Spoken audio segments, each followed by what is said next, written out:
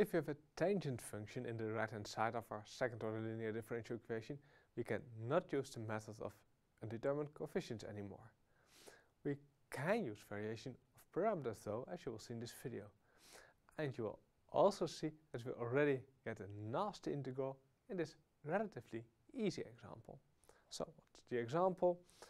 Y double plus y equals tangent of x, and we restrict x to be between 0 and pi over 2.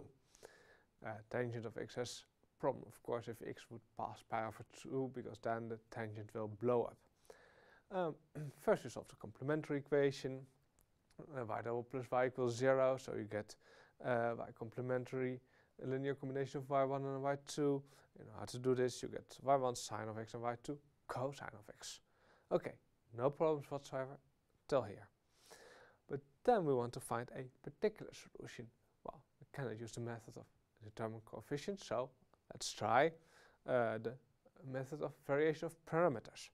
So we put y particular equals u1 times y1 plus u2 times y2, where y1 equals the sine of x and y2 the cosine of x. Then we differentiate, so we get u1 prime sine x plus u1 times derivative of sine equals cosine plus u2 prime cosine x plus u2 times the derivative of the cosine equals minus sine.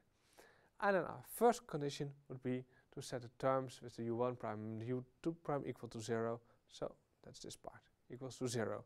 Which means that for our y particular prime, we are left with this term and that term. So if we compute a y particular double, we get the u1 prime cosine, and with the product rule, derivative of cosine equals minus sine, so minus u1 times sine, minus u2 prime sine, and minus u2 prime times the derivative of sine equals cosine. So there we have our y particular double. Substitute in the differential equation, so we have y double plus y. We see that sometimes terms drop out. This term cancels out with this one, and that one cancels with that one. So we have only left u1 prime cosine x minus u2 prime sine x equals right hand side equals the tangent of x. Well, we can summarize these two conditions into a matrix equation. The first one has sine x times u1 prime plus cosine x times u2 prime equals 0. That's this one. And the second has u1 prime cosine x minus u2 prime sine x equals tangent x equals this one. Why do we want to write it like this? Well, we want to solve for u1 prime and u2 prime. So we can do that by using the inverse matrix. Then we get u1 prime, u2 prime, invert the matrix with the sines and the cosines, determinant equals minus 1, equals 0 tangent x. So we can solve for u1 prime. We see u1 prime equals 0 times sine x minus cosine x times tangent x. That's nice, because tangent equals sine over cosine, so cosine drops out. So you have a u1 prime over here. u2 prime becomes slightly more difficult. Then you get 0 times minus the cosine plus sine times the tangent of x. So you have the minus sign and the sine squared x over cosine x. You can simplify slightly, because sine squared equals 1 minus cosine squared. So you are left with the cosine squared minus 1 over cosine.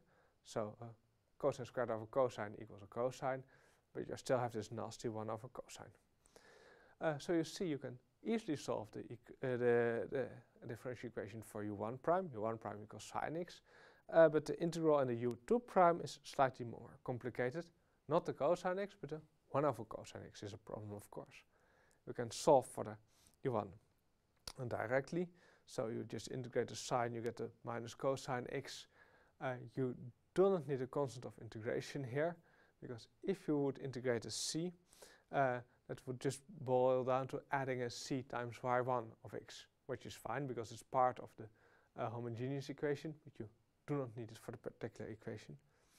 And then you also integrate u2, the equation for u2 prime with respect to x, so you get u2, this equals a cosine of x, and the other integral is not so trivial. We just leave it for a moment. We come back to it on the last slide. because now we want to go on to find out what the particular solution is.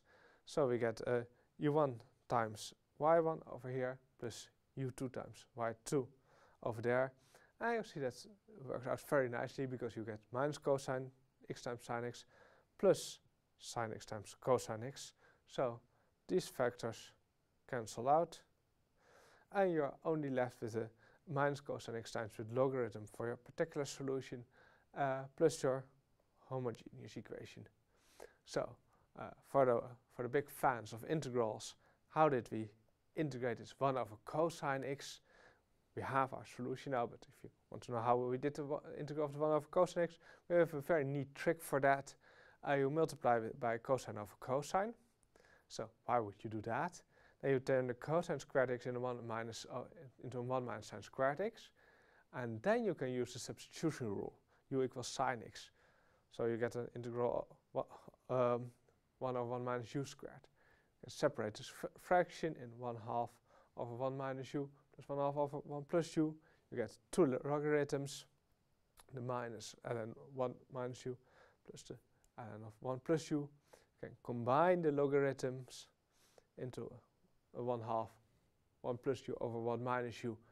U was sine x, so 1/2 ln 1 plus sine x over 1 minus sine x. That's done over here.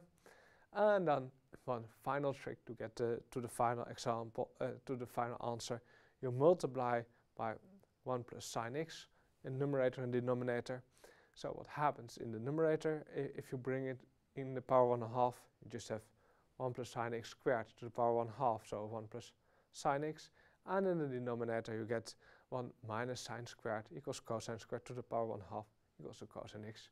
So that is how you did this nasty integral.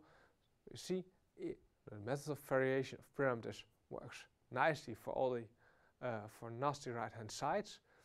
However, you can still encounter quite difficult integrals in this method.